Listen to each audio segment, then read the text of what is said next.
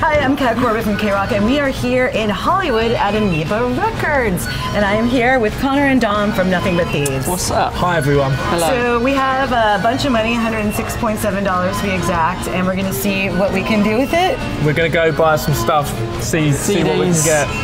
Teas, cassettes, everything. Are you good with math? No, he is. I think. Are you? Yeah, I got an A minus. We got a rocket scientist in the band, everybody. All right, let's see what we can do. So we decided to go to vinyl. Yeah. And I wanted to find these two, and they were next to each other. And I wanted to find donuts. So all three of our favourite records are there. So you guys come from Southeast England. We do. Now we're in Amoeba Records here, which is, you know, legendary record store, and it's massive. It goes two floors. Was there a record store that you guys used to hang out at in your hometown?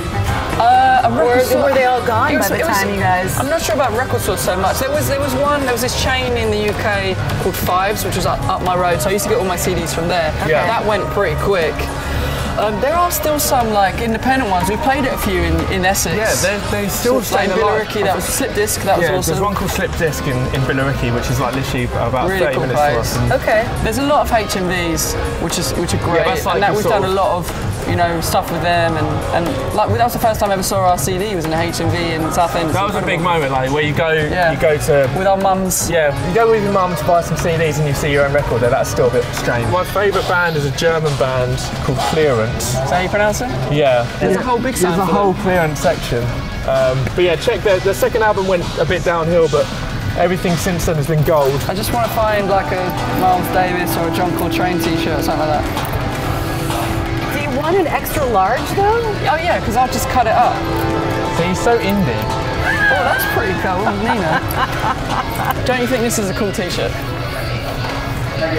Oh, see, that's like Miles. That's so cool. I think I will go for that one. What size do you? I'm sorry, I'm also looking at Miles' boner. Is that really bad? I can't stop looking at it. So you've been touring with AWOLNATION for a while, so you guys have become buds now? Friends, yeah, absolutely. They're lovely. They're very sweet. I imagine, though, you're walking around a record store because you've toured a lot. I mean, you've done festivals. You must have a lot of friends you're actually seeing in the racks. Yeah, I mean, it's weird. I remember the first time like being backstage. Well, I wish we did. We were backstage at festivals and we were just like, oh my god, there's other bands that we listened to for years, just walking around and stuff like. Right. That's still not become that normal. It's nice to have friends in bands who appreciate your music and you appreciate theirs. We're big fans of some of our friends, which is really cool. Like you get to talk about like you have the same lifestyle, so there's a lot of just like things that you can relate to, and that's sometimes you go home and you see your school friends and everyone's like thinks you're living the dream, but really you've been living on a bus. We've got $26. So you can probably get one more vinyl or one more t-shirt for someone. You know what I love doing? I love going into the discount vinyl and seeing the worst record you can buy best record you can buy for $1. Okay, let's go. Now this is, I'll read it. A unique listening environment for newborn babies designed to calm and soothe through the actual recorded sounds of a mother's body beat and caressing music by the world's favourite composers. We actually did a concept album for this, but I'm very happy there. Yeah, like if you want your baby, look, so this is this is pre-listening to the music, this is post-listening to the music. Look at the results. You cannot argue with the results. Do you guys, because I know some people, they get a little superstitious, so they always buy a copy of their new album the day it's released. Yeah. It's just, it's a thing that they feel. Have you bought a copy?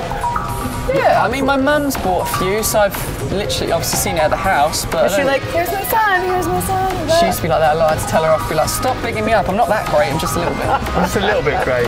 I like that they're proud, though. That's nice. Yeah. That's nice. Well, thanks, you guys. I mean, I don't know. Should we go ring it up and see what the tally is? That's all right. Thank you for treating us. Yeah, thank you. Thank you, KROQ. Thank you, the viewers. We might even have money left over for coffee. Ariel here is going to ring us up here at Amoeba. I'm gonna. All right. It's going to be like $5–10 over.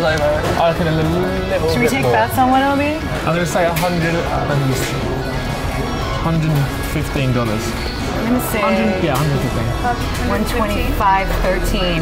Yeah, 127. It's going to be a bit. Oh, Wonder, you got it. That's steep.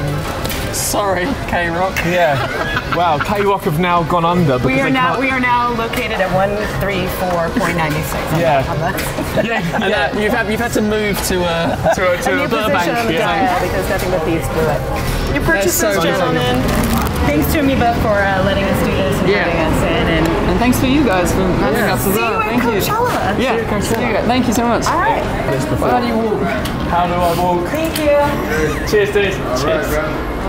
Oh, wow. Oh, look, the Hollywood sign.